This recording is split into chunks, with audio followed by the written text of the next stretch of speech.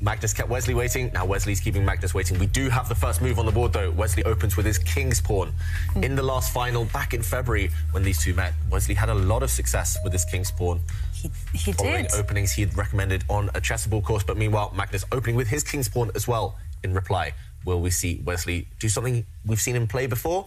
Does he have a surprise in store for Magnus? Well, this is already a move that he recommended in his own chessable course. And now, if the queen's pawn moves 2 squares, that is his course recommendation. So this is going to be fascinating stuff. Yep, first time round. So this is the Italian game. It's a very direct way of playing the Italian game. But first time round, a few months ago, Wesley won this position against Magnus Carlsen. I do think Magnus won't be surprised this time round. However, Magnus will have done his homework. White has an extra central pawn right now, but Black is ahead in development. Black has castled his king. So this is well-known stuff. White tends to be just trying to clamp down, gain space in the centre, keep that as long as possible. Black will try and counterattack. At this point, because they have faced each other in this opening before. Okay, but now he's made a change. Okay, but he shook his head when he did that.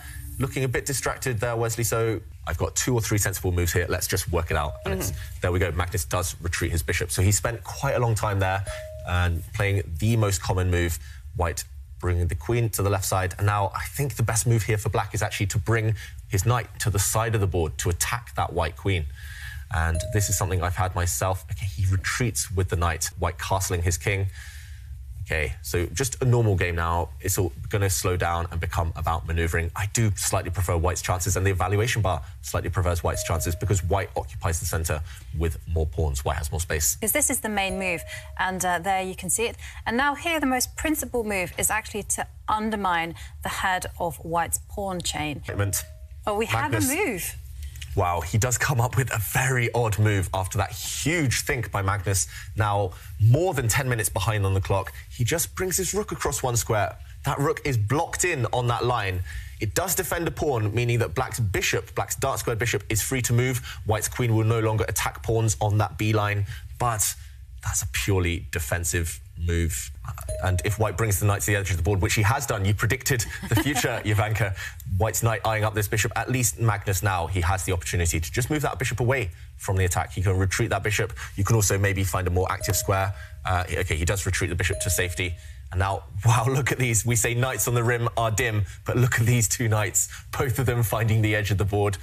Yeah, knights on the side, we do not abide. Magnus has to come up with something to save it now, and he tries to save it by pushing his pawn forward. So if White attacks the knight at least has somewhere to run back to. The knight would be protected on that square by a pawn. Perfect. Look at Wesley's air quality. That is perfect air quality right now. CO2 levels, humidity, temperature, everything great for Wesley. Maybe Black can even get away with this, but no, Magnus doesn't want to allow this and instead wants to counterattack. He allows that to happen in the centre, now counterattacking against White's knight on the edge of the board.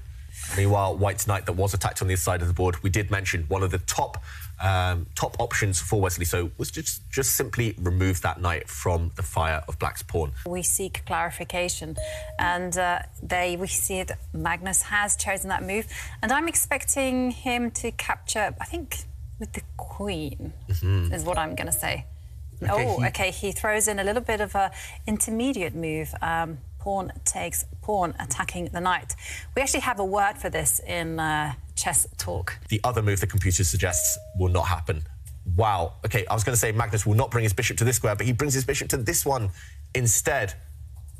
Magnus Carlsen coming up with a really creative move there. See these stats, every player, every person is different, right, in their home office. And OK, meanwhile, Wesley does capture that knight with his pawn, as expected. And Magnus ticking down on his clock. I can see, Kaya, you've seen a result in the other game. That's correct. After 35 seconds, Game 3 between Jan Nepomniachtchi and Timur Radjabov was finished with a draw. So they have now played 3 games, all draws. What do you guys expect from the 4th one? Well, I hear some news. I know what I'm...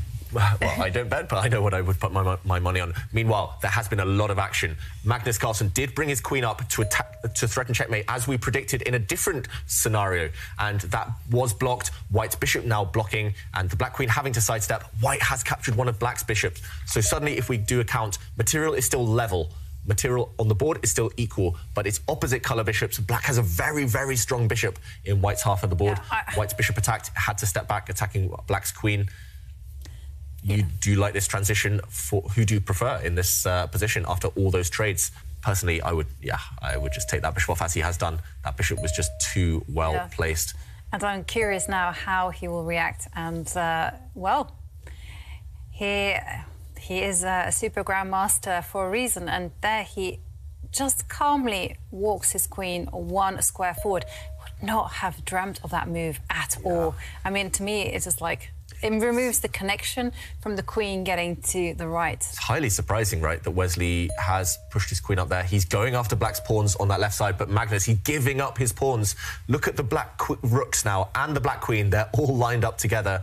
It's looking like there's going to be some threats. You mentioned earlier, Ivanka, that Black's threats might take 3 or 4 moves. Now there's a big threat. Whoa, there's like what's happening with the bar? Knight coming in. I mean, is there a threat to, knight... Which square?